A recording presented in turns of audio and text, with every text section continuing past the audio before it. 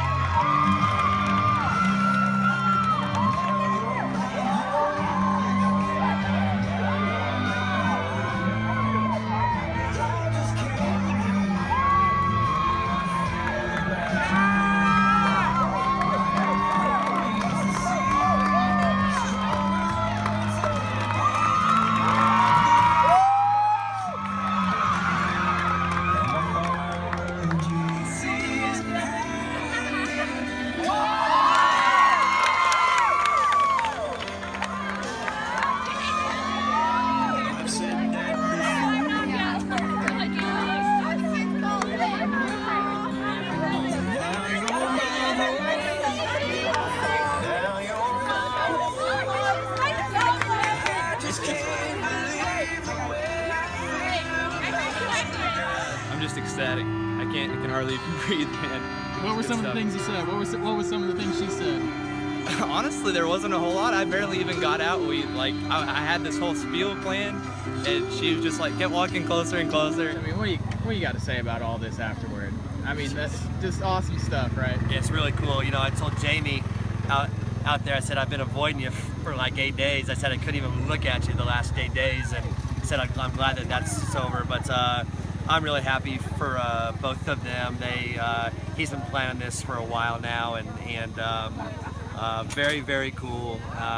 It's cool to see our team, embrace that and be excited for her. So I'm happy for both of them and wish them nothing but the best. You've known for a little over a week. How many people know? I mean, I feel like, well, has this been a hard secret to keep? Yeah, it's been hard. I was in the dugout here, and a couple of our kids said, "Hey, do you know what's about Dap?" And I said, "Well, I guess it's not that much of a secret," but she had no clue at all. So I think it went well, it's the first time I've been a part of that, so it was kind of neat. But when you coach girls, you never know what might happen, and that's kind of what I love about this. How cool is it? I mean, it's sport, right? Yeah. Well, at its core.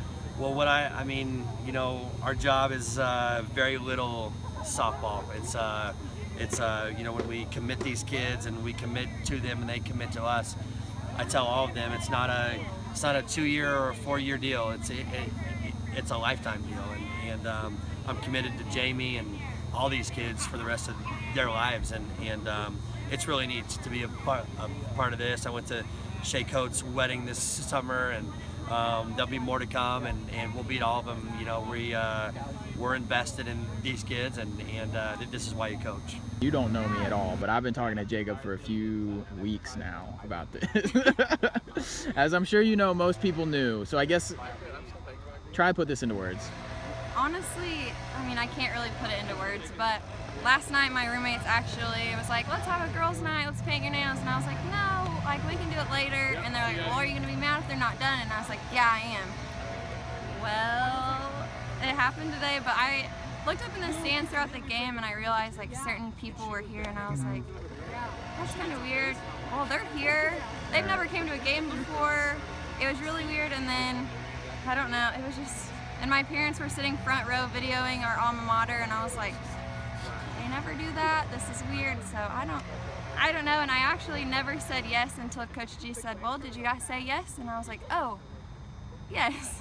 So I don't know, it's just crazy.